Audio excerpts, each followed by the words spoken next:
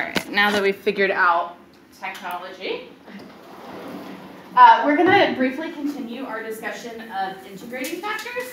So when you guys were doing the POW model last week, you had all constants with your derivatives, right? So from last week, we had y prime equal y prime plus alpha y equals beta. And does anybody remember what the solution to that differential equation we got was? Or how we did it? Yep. We used the integrating factor of e to the alpha t. Mm-hmm. Multiply that on both sides.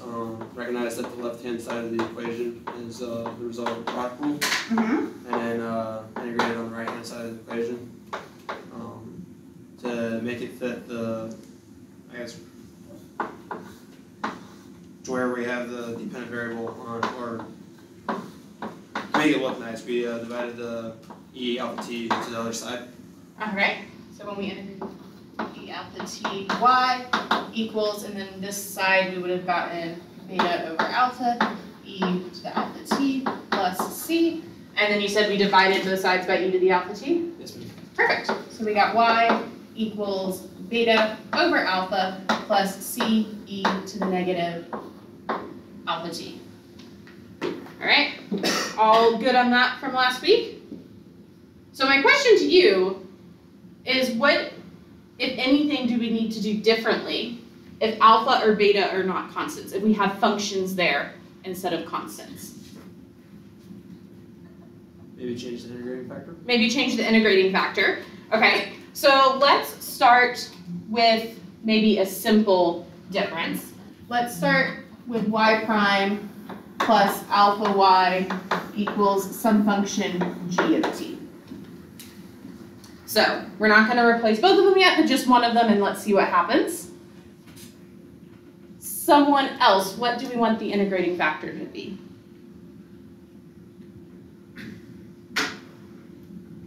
Yeah? I think we still keep it alpha t just because we're trying to get that left side to be like one thing and combine it and y. Exactly. So the issue is this left side that we're trying to get something that looks like the product rule, right? So we haven't changed the left side, so we don't need to change our integrating factor. We can still use e to the alpha t, multiply that all the way through.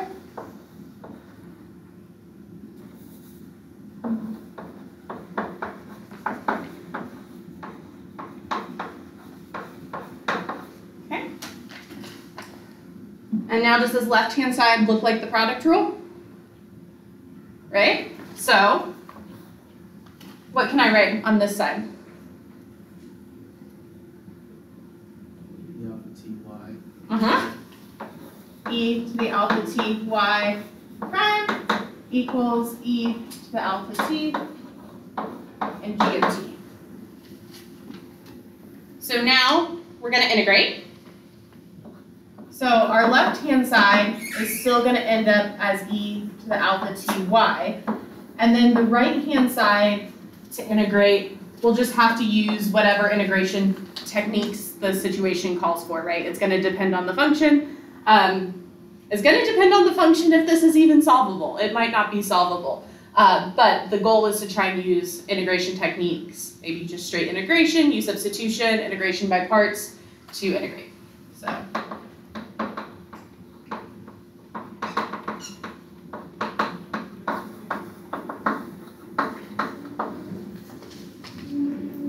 How does that feel? So not a huge difference, right? Pretty similar to what we were doing last week. What are your questions about this?